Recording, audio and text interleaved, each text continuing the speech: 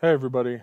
Um, so I want to show you a pretty cool script I put together. I'm pretty pumped for it because I just finished it. I still have to work through a few things. I still have to do some testing and getting some other items kind of filled in. But the most important part was just getting a few inputs outlined.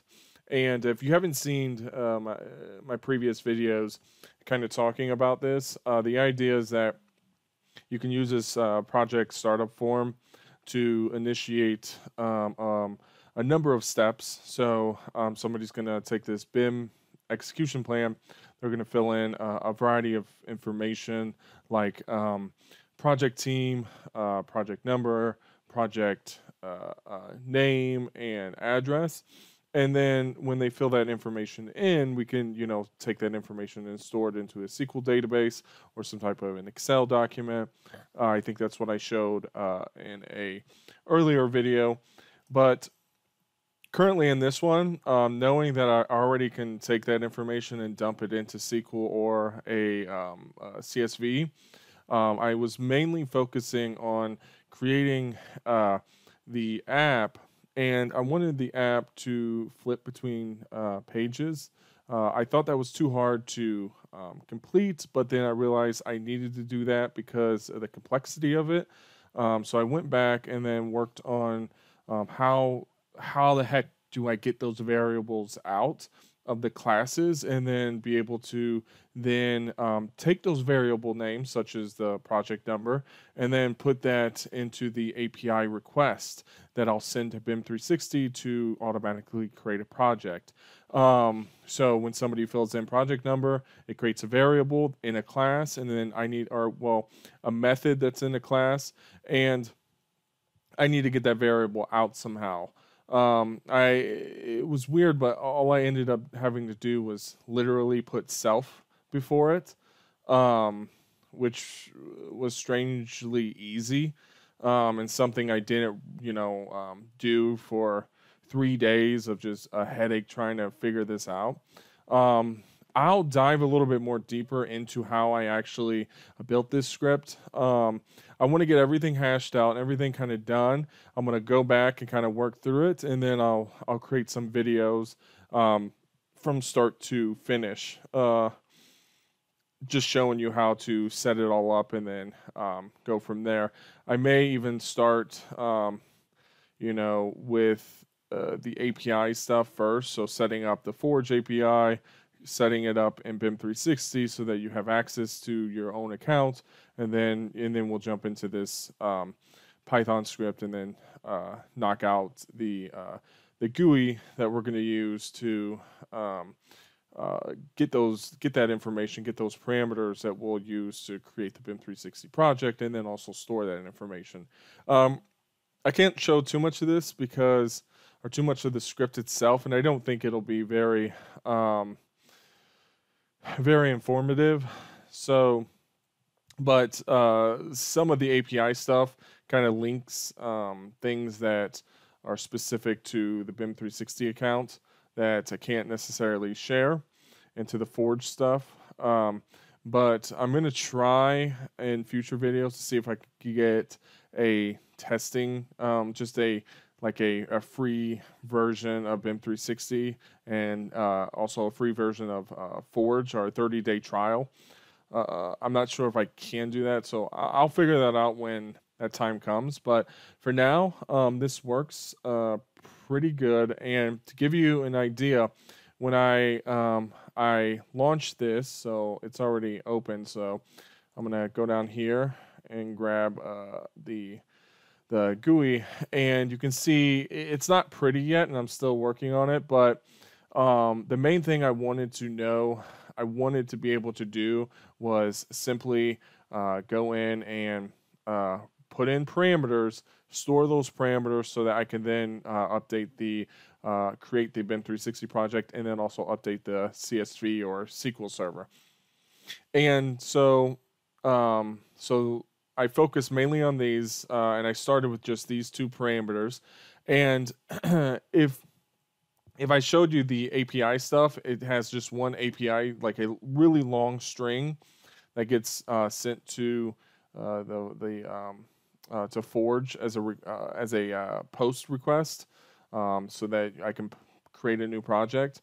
And what I did was, instead of leaving it as is, which was project equals, or project name equals something, instead took the variable that is being created when somebody inputs it into this project number field, and then I just do string plus that variable plus the other string, and then plus again to add the project name, and then plus the rest of the string, which then gives me the full string that I need to send as a request to the API, or the Forge API.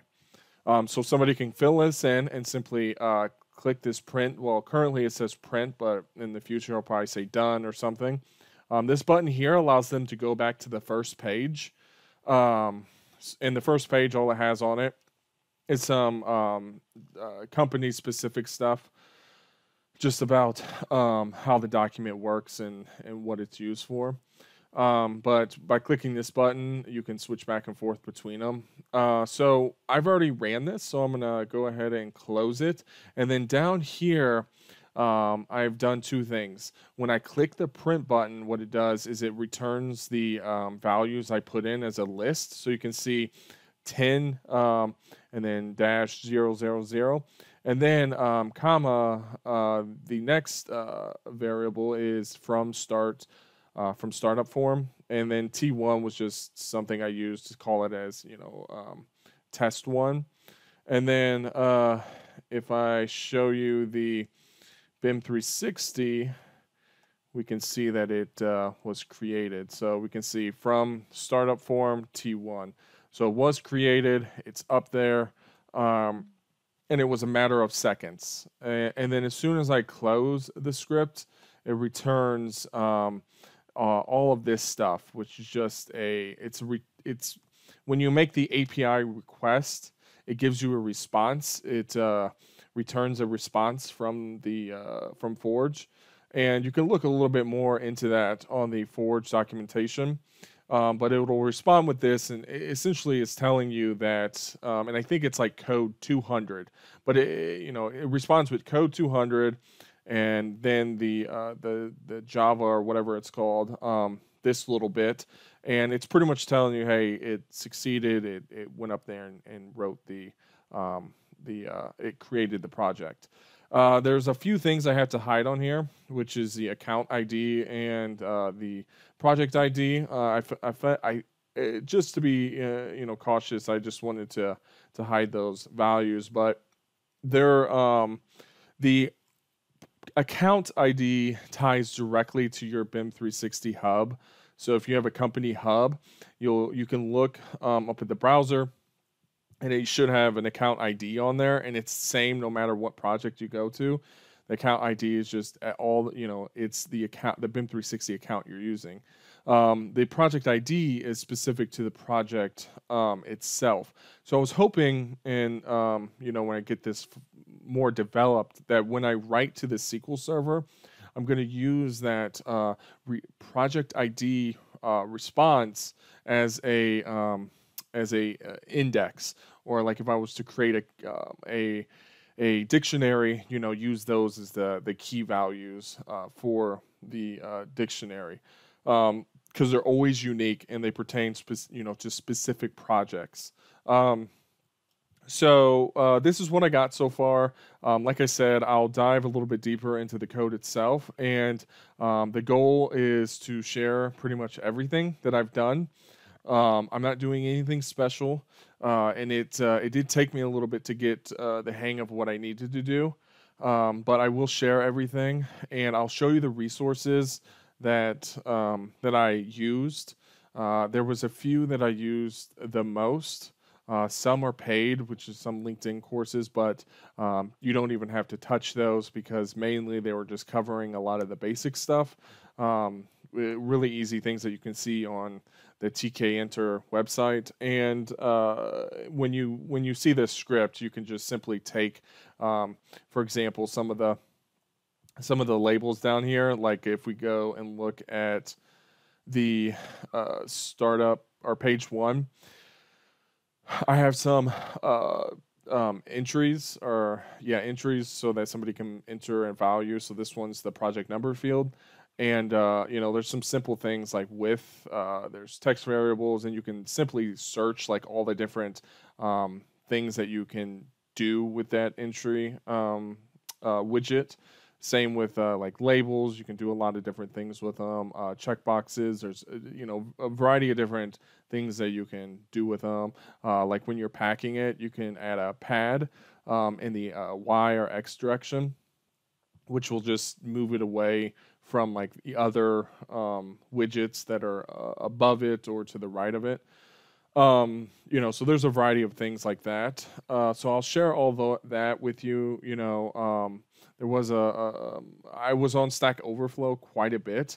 I would say, definitely check that out. There's some great posts. I think Brian Oakley, that's who I saw the most on Stack Overflow, that was replying to people's questions. He seems to know quite a bit about this stuff.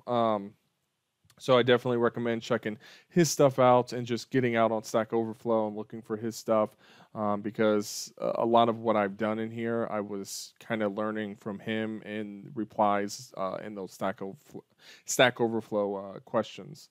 So hopefully this was helpful. Hopefully this, might give you some ideas of things that you want to do. When I share this, I'd love to see, what you get out of it and what you turn it into. It'll be totally free when I post it. I'll post it up on my GitHub. I'll probably be doing videos and periodically updating the GitHub with the code. But feel free to reach out to me if you have any questions at all.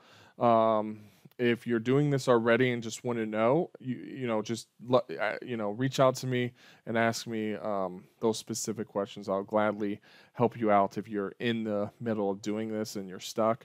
Definitely reach out if you got anything. But thanks a lot for watching, and I'll see you in the next video.